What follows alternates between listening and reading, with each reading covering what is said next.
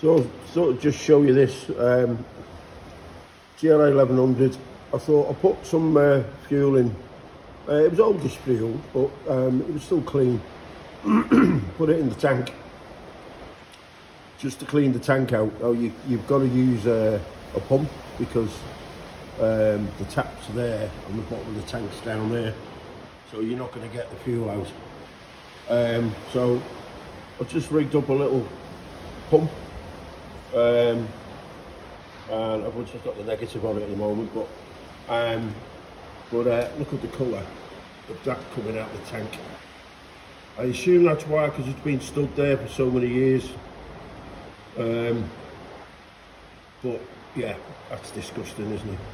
So I'm going to have to do it a few times with the pump, pull some fuel in, and until that comes clear.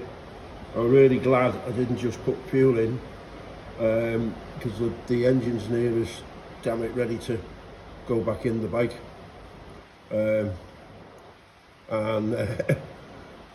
I would have ended up, and I've cleaned all the carbs out and everything, and I would have ended up with putting that through the carburetors. So I'm glad I did. Look at the tank. So, lesson learned.